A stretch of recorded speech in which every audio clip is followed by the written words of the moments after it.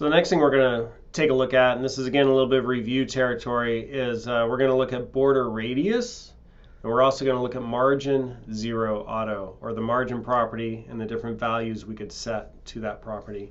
And the main takeaway, one of the main takeaways from this video is this right here, right? So when we are setting something where you could set like all four corners of the box, you could set all four corners at once. So here, border radius, 100%.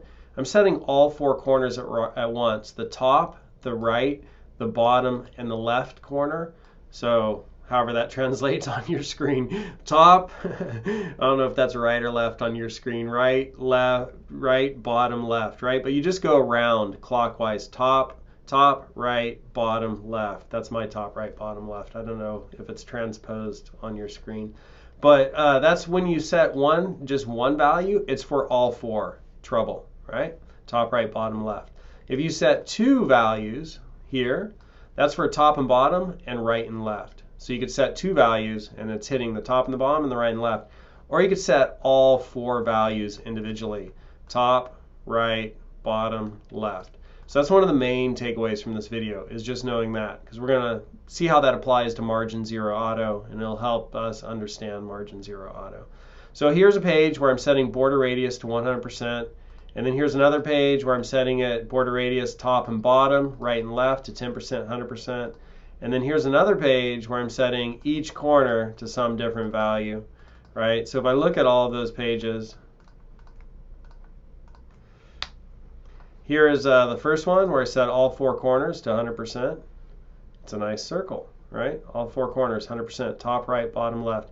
Here is where I'm setting top and bottom to 10% and right and left to 100%. Top and bottom, right and left. So let's look at that page.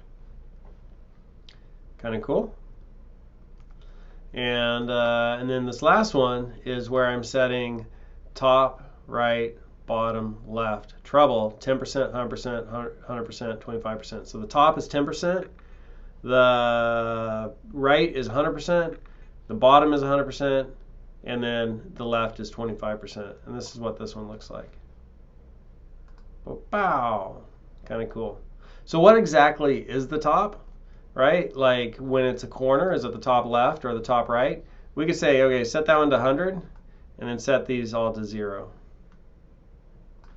And when it's 0, you don't need to add a percent or a pix or anything like that. It's actually incorrect to do it that way. So here you can see the top left was 100%, and then the right, the bottom, and the left were all 0, right? I might back that off to like 20% just so it's a little bit more clear. There, that's pretty clear. Kind of cool what you could do with border radius. I'm going to set that back to its original ones. Actually, I think I'll leave that as an example. Leave that as an example, copy it, paste it, make it 04, and then I'll set 03 back to the way it was. Which was that? No, it was that. There we go. That one. All right. So that's a border radius, and border radius is totally fun. And the main takeaway is that when you see things like this, where you're applying to four sides, it's getting all four sides at once, or like this, it's getting the top and the bottom and the right and the left, or like this, it's top, right, bottom, left. So when you see those values, that's how it's being applied. Now that's going to help us understand margin zero auto. And if you were paying attention, you even noticed I was using margin zero auto right there, just kind of hit it in the middle. I was using it to center that div in the middle of the page, right? And so what margin does, right? We have our box model, and our box model is the content, and then it has the padding, and then it has the border, and then it has the margin. I feel like Pulp Fiction and John Travolta. Square. All right, so box model reminder. Box model, yeah? Content, padding, border, margin. Okay? Let me let you look at that for a second. Just a reminder. Content, padding, border, margin. All right, so we got our box model. And with our box model, when we want to center something, right? So I said, hey, width, height, 200. And then I said margin 0 auto. Well, 0 auto is applying to the top and the bottom and the right and the left, right? So here's top and bottom, no margin on the top and the bottom. And on the right and left, make the margin automatically equal. Make the margin automatically equal. So equal amounts on the right and left. That's what auto does with margin. And so when I have that, it centers, right? So that's margin 0 auto, centers. It centers that, right? So nothing up here on the top and the bottom, and on the left and the right automatically make the widths equal. And so that's why, you know, understanding this 1 setting, 2 settings, 4 settings, 1 setting, 2 settings, 4 settings, 2 settings, understanding that 2 settings helps you understand what's happening, right? With that 2 settings. We got that one, and then we have this one. You know, so the 0 is top and bottom, and the auto is right and left.